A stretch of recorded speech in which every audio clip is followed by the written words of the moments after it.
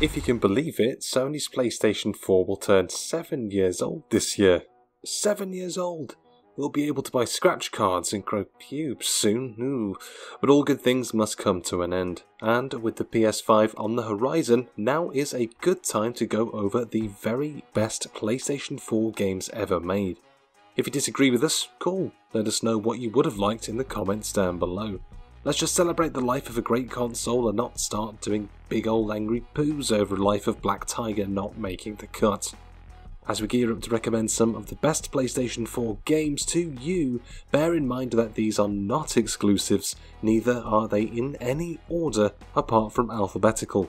We're also excluding remasters and ports from all the generations for the sake of variety, so don't be sad when you notice that The Last of Us Remastered and GTA 5 are not included, because they otherwise would have made the cut. Remakes though are completely fine. Right then, let's do this. Let's get into this thing because I am getting paid a penny per word.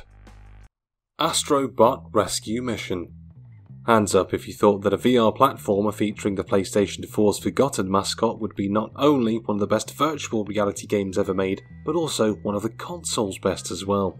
Now our hands are firmly down on this one, which made Astro Bot Rescue Mission even more of a joy. Appealing to anyone who's ever played a collectathon platformer, Astro Bot Rescue Mission tasks you with tracking down a ton of missing robots after an alien wreaks havoc. What are they like, eh? You'll visit many different locales with plenty of secrets to find and cuteness overloads that will make you want to vomit, but in the best way possible.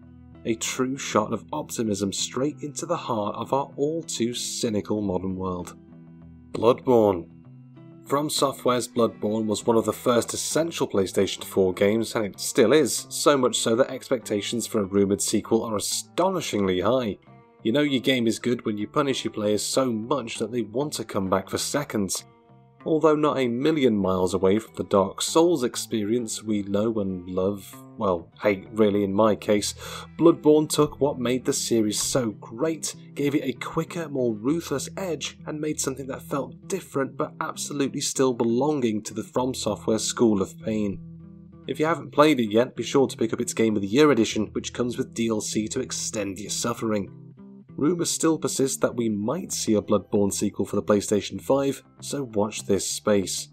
Buy if you like Dark Souls, avoid if you don't like Dark Souls. Dead Cells. An uncompromising blend of old and new conventions, Dead Cells is a love letter to the likes of Castlevania with a gorgeous aesthetic and suitably bastardy difficulty. While those with previous experience in the Metroidvania subgenre will come to grips with it pretty quickly, everyone else may find the climb to be an uphill one here. Once you feel good at Dead Cells, however, it is irresistible. Every inch of progress feels like it should be celebrated, or when you finally overcome a boss that you will later grow to view as nothing other than a slightly beefier grunt. There's a great sense of progress in Dead Cells as it's a PS4 single-player game that you will sink dozens of hours into without even realising. Devil May Cry 5. While no two people will probably ever be able to agree on DMC, the return to the original narrative really pays off for Devil May Cry 5, the most explosive and possibly fun game in the franchise to date, and, let's not forget, most insane. With 3 protagonists to play as, and one who is just a fancy SSS factory, Devil May Cry offers a glorious cacophony of violence and metal that will transport you all the way back to your teenage years. If you're a dedicated Devil May Cry fan, you will totally be in your element here. It's like 3 met 4 then turn the dial up to 11 on all fronts. Doom Eternal. We've chosen Doom Eternal over 2016 on this list just because the former makes the latter so difficult to go back to. 2016 is still a magnificent game, don't get us wrong, yet Eternal is simply a step above in almost every regard. The action is faster and more experimental, the scale somehow even bigger, and you even get to shoot a hole into the surface of Mars. Better yet, Doomslayer's backstory is fleshed out without ever being a distracting focus, it's just there to make you feel even more metal. Undoubtedly one of the best FPS titles ever made, this game proves that Doom is eternal. Dreams. Is Media Molecule's Dreams even really a game? Yes it is. Now we've got that long debate out of the way, it's better to focus on what Dreams isn't, rather than what it is. It's so much to so many different players. A game creation suite, a place to try out some unique ideas, and a bin for bad memes are just a few factors of the whole Dreams experience. Media Molecule took their sweet time to release Dreams, but you can see why. There's so much to it that it can almost be overwhelming, so whether you're a player or a maker, Dreams has got you covered. It's unlike anything else out there and possibly the most innovative PlayStation 4 game on this entire list. Final Fantasy VII Remake. A game that was announced possibly a little too early, Final Fantasy VII Remake began to feel like a game that would never come out. It's surreal that it's actually now out, and even more so that it turned out to be really damn good. More of a remix of the original game than a straight remake, Final Fantasy VII Remake changes things up a lot, whether that's the combat, the storyline, or, most noticeably, the visuals. It nails almost everything new that it tries. Ostensibly focusing on just the first disc of the original game, the extra detail poured into Final Fantasy VII Remake makes it one of the PlayStation 4's best love letters to the RPG genre as a whole, and has left many excited for the chapters still to come. God of War. This generation of gaming has been all about revitalising old franchises, putting a spin on well-worn conventions, and delivering something completely different with its combat system and so much more. God of War is possibly the most successful and accomplished example of that, a game that not only does its name justice, but also stands above as the best entry in the series to date. Now, if this was a list in any order other than alphabetical, God of War would be the best PlayStation 4 game there is. Featuring a storyline well worth investing your time and heart into, a massive overhaul of combat, and a father-son dynamic at its centre that is completely captivating, God of War on PS4 should be your first buy as a new console owner. God of War is certainly one of the best games on the console. Hell, and this might be a ballsy call, but God of War could go down as the best game of its generation. Horizon Zero Dawn. A game so good it could get away with having a terrible name, Horizon Zero Dawn looked like it could at least be pretty interesting, but it wasn't expected to be this beloved. It feels and sometimes plays like Breath of the Wild's cousin, which isn't meant as an insult by any stretch. Horizon wears its influences proudly. If you want to know what Horizon is all about, here's the simple version. You hunt dinosaur robots in a post-apocalyptic setting as a warrior with pretty great hair. If you're searching for one of the most fun PlayStation 4 games that lets you climb up a robot giraffe, check out Horizon, which is quite simply one of the best open-world games ever made. Here's hoping the second game lives up to it. The Last Guardian. The Last Guardian was never truly going to live up to the lofty expectations that were thrust upon it after years and years of waiting. Team Ico are fantastic developers, but even they can't bring a game out of development hell without some problems. The Last Guardian certainly shows its age in some areas, but that doesn't stop it from being one of the PlayStation 4's best games. If you can look past some of its awkwardness though, The Last Guardian will totally charm you. Tale of a boy and his bird dog thing. It's an emotional, strangely relatable game with a good heart. In a world where guns and loot numbers fly everywhere, sometimes it's nice to try something else, and then cry a stupid amount. Marvel Spider-Man. It's been a long time for Spider-Man fans to wait to see a game that gets at least close to emulating the feeling of web swinging found in the PS2 Spider-Man. Marvel's Spider-Man provides exactly that, as well as a whole host of web-based content to keep you entertained for many more hours after its excellent story concludes. Playing as a Spider-Man who's been around the block for a while, the game wastes no time in throwing you into the action. Action which feels like a sped-up version of the Arkham series, with plenty of appearances from Marvel Legends and some of the most beautiful visuals you're likely to see in this generation. Regardless of if you have a PS4 Pro or not, Marvel's Spider-Man is simply one of the best superhero games there is. NieR Automata. NieR Automata, Far Automata, wherever you are Automata. A bewilderingly dense game with more layers than an onion wrapped up for winter, NieR Automata is a real joy. You're always bound to come across something unexpected, as once you think you've got it all figured out, the game changes itself. Basically, it's a real chameleon of a video game, blending several genres and styles into one wild experience. Automata is an easy recommendation, even if you haven't played its cult predecessor. Better yet, it keeps on giving, so once those end credits roll, be prepared for another go-around. And then another. And another. And then some DLC. Basically, Automata is the gift that just keeps on giving in its own weird and wonderful ways. Persona 5. The wait was worth it. Persona 5 dropped early in 2017 to the sound of jubilant tears. A massive success, Atlus's massive RPG balances outright weirdness, a gripping story, and some seriously unforgiving gameplay to make it one of the most addictive games on the market. Finally breaking the franchise out of its cult status and into as close as the mainstream as such a balmy franchise can possibly be, Persona 5 sees you playing as Joker, who wakes up and discovers he has special powers, backed up by the Phantom Thieves of Hearts. Just when you thought you were safe, along came Persona 5 Royale to consume you all over again. Red Dead Redemption 2.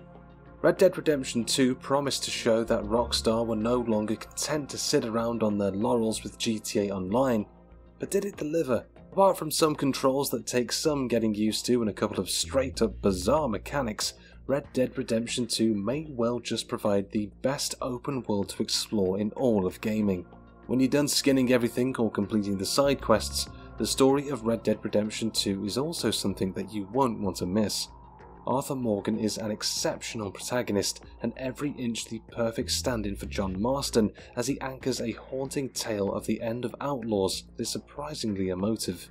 Once Red Dead Redemption 2 has you, say goodbye to pretty much everything else. Resident Evil 2 Remake. It's hard to get remakes right, especially those for properties that are basically untouchable. Luckily for us though, Capcom approached the Resident Evil 2 remake with as much care and attention as a brand new game, while also staying close to what made the original game such an undoubted favourite. A major overhaul sees Resident Evil 2 looking every inch the modern game while also playing like one of the most frightening games of its generation. No easy feat considering you're a lot less vulnerable this time out. Treasure the time you have before Mr. X lifts up that helicopter and stomps his way towards you in one of the scariest horror games your money can buy. Sekiro, Shadows Die Twice. What? It's another From Software game? You'd almost think we were masochists or something. Even without the obvious similarities to Soulsborne, Sekiro stands on its own merits, a deeply challenging stealth action hybrid where your reflexes are vital. Playing as the quiet guardian to the divine heir during a reimagining of the Sengoku period of ancient Japan, you are armed with a special shinobi prosthetic to give you an upper hand, on enemies, as well as the ability to resurrect. You better believe it does not make the game a cakewalk though. Featuring a tough learning curve thanks to the game's subtle rhythms of combat and that classic From lore that you can really dig into, this is one PS4 game you shouldn't let slink into the shadows. Titanfall 2. Even if it might not have hit sales expectations, it's hard not to look at Titanfall 2 as anything but a success. Respawn's follow-up managed to win back a lot of goodwill that its predecessor squandered, helped in no small part by one of the best FPS single-player campaigns seen in years, making it one of the best FPS games in the process. And it just kept giving once the credits rolled on the story too. Its multiplayer offers some of the purest, most addictive shooting we've ever had the pleasure of hollering with joy through. It does a wonderful job of making you feel like an utter badass. Zipping through the air and wreaking destruction inside a Titan always feels fresh and exhilarating. Where's the third game, EA? Where is it? I'm not playing around anymore. I need it. Uncharted 4. A Thief's End.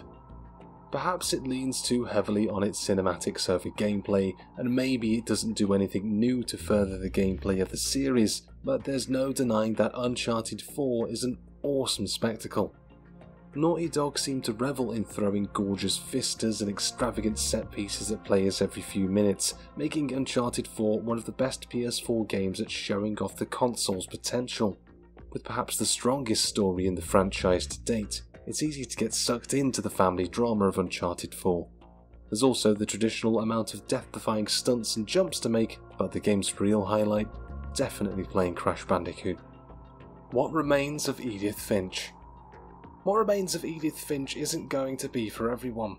It's short and fairly basic at the gameplay department, but if you can allow it, the game will leave a lasting impact on you. It's been a long time since we played it, and yet it's never far from our minds. Edith Finch is a modern fable, a bittersweet tale of family and loss. While you could easily pigeonhole it into the walking simulator genre, it doesn't really do it any justice. It's a moving, deeply affecting few hours with so many stories, all beautifully told, that seem like they come from a personal place of the developers. The Witcher 3: Wild Hunt. As a game so densely packed with content and sex, The Witcher 3 is a role-playing game that's going to tide you over for a long, long time. Having sunk 100 hours into the main game with Blood and Wine, its second expansion still to tuck into, we don't have to say goodbye to Geralt anytime soon, which is good because we managed to get the worst possible ending. It's nearly 4 years later and we're still not over it, because we will never be over it.